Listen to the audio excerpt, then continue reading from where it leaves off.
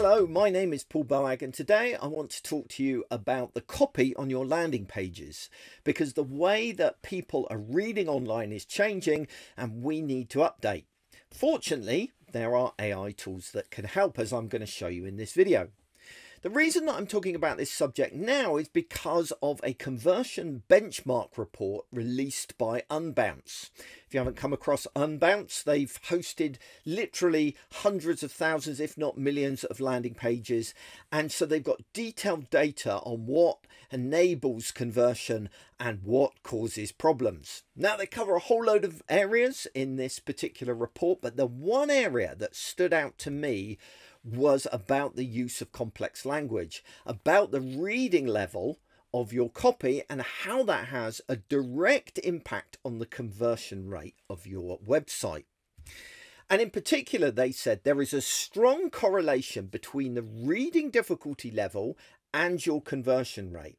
Put another way, if your conversion rate is low, it might be your copy that's causing problems, and it might be that it's just too difficult to read. Now, look at this chart from their benchmark report, as this perfectly demonstrates the point. If you're writing at a professional level, your average conversion rate, according to Unbounce's benchmarks, is going to be about 5.5%. But if you reduce that all the way down to a 7th grade reading level, you're going to be looking at a conversion rate nearer 11%. That is so powerful. Effectively, what that means is that your landing page, if it is written at 5th to 7th grade level, will convert twice the rate of your professional level writing. And I've always said that you want to aim for 9th grade or below. But even that, even if you just drop down from 9th grade to 7th grade, it will make a big difference on your conversion rate. This is a really simple, easy way for you to improve the conversion rate of your landing pages. Now, you might be saying to yourself, but I've got a specialized audience that is highly technical. You might be aiming at healthcare professionals or insurance people or technical people, and that they have this kind of complex language that they use that you need to represent on the landing page. But in many circumstances, that is not a great idea. That actually you want to keep the language as simple as possible, whether or not you're working with a specialist audience. And there are 4 reasons for this. First, some of your audience are going to be new to the sector. So some of them won't necessarily know all the terminology or all the jargon that relates to your particular sector. And so when you use that kind of language, you immediately alienate yourself to those new people and those new audiences you're trying to reach. Second, there will be some people within your audience who are neurodivergent. They might be Asperger's, they might be autistic, they might be dyslexic, or any other number of things.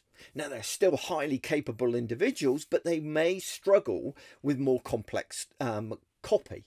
And so you want to keep that language simple so that they can process it quickly and easily. They might also be reading in their second language. It might be that they don't speak English natively, it's their second language, and so if your copy is in English, they're going to find it slightly harder to read. Are you really willing to get rid of that entire worldwide audience and just focus on English speakers? And then finally, and this applies to absolutely everybody when they're using the web, they could well be distracted. If you're not giving something your full attention, you're going to find it harder to process that copy, you're going to retain less of the information, and your conversion rate is going to go down. So really, I don't care how specialized your audience is, the chances are you want to keep your copy as simple and clear as possible. So how do you go about fixing the problem? So we know we need simple language, but making our language simple is easier said than done. Fortunately, this is where AI is really good and can help us out. Let's take, for example, the homepage for CXL. On their homepage, they've got a little piece of copy here about on-demand marketing training, which is what CXL offer. So if we took that copy and went, right, Do we need to simplify it? Is it simple enough already? How do we know? Well, there's a great tool that's free to use called Hemingway Editor. And if we take that copy and we pop it into Hemingway Editor, we find that its reading level is 15. Now that's way too high based on what we've heard earlier. So by popping it into Hemingway Editor, we can instantly see how complicated it is. And that basically it's one very hard to read sentence that's too much for people to pass quickly. So what can we do about it? Well, if you've upgraded to their Pro account, which it doesn't cost very much at all, it actually provides you with AI tools that allow you to simplify and clarify that language. So you simply select the text that you want to change, click the Simplify and Clarify button, and it will then immediately make a suggestion. And the suggestion that it's come up with reduces it from grade 15 down to grade 9. Now that's going to have a significant impact on your conversion rate. Now, obviously, you don't need to use Hemingway Editor for this. You could equally use ChatGPT or Claude or whatever AI platform you want, as long as you ask it to reduce the reading level down as low as possible while still keeping the meaning. But I do find Hemingway app is exceptionally good at doing this, so you may want to check it out. It's good at, for example, splitting things into multiple sentences, removing adjectives, and any other things that might complicate the sentence, like conjunctions, for example. Once you've done that, you're halfway there, because that was not the whole story about what Unbounce's conversion benchmark said regarding copy. The other thing that it said is lengthy copy and long reading time can harm conversion rate too.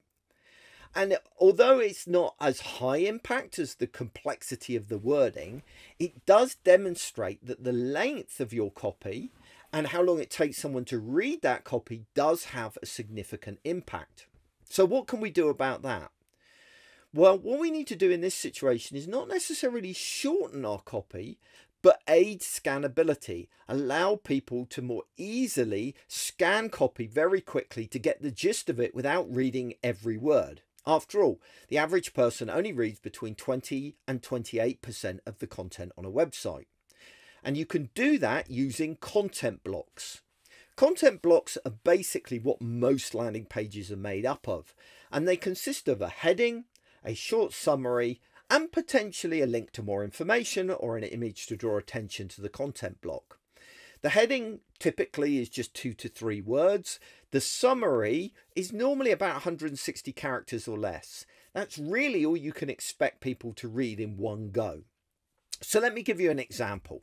This again is pulled from the CXL website, and as you can see, they've used content blocks here.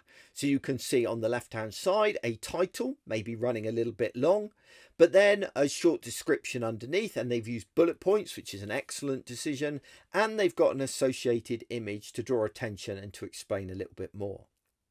So how do you take your copy and turn it into content blocks? Well, again, AI can help with this one.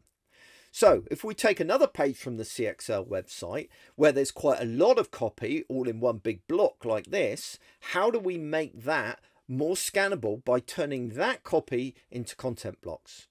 Well, if we open up any AI tool of our choice, in this particular example I'm using Claude, and enter a prompt something like, take the following copy and identify 3 topics. Depending on the length of the copy, you might want more or less topics. For each topic, write a headline of no more than 3 words. Then, using the copy supplied, write a short supporting statement of no more than 160 characters. And then what I've done is I've pasted in the copy that I took from the CXL website.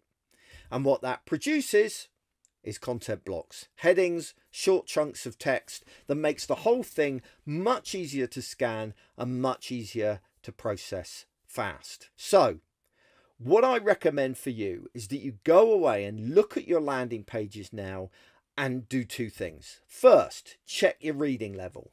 Make sure that it's at least 9th grade, ideally 7th grade. All right. Second, break that copy into content blocks so that it's easier to scan and easier for people to process. If you do those 2 things, I promise your conversion rate will go up.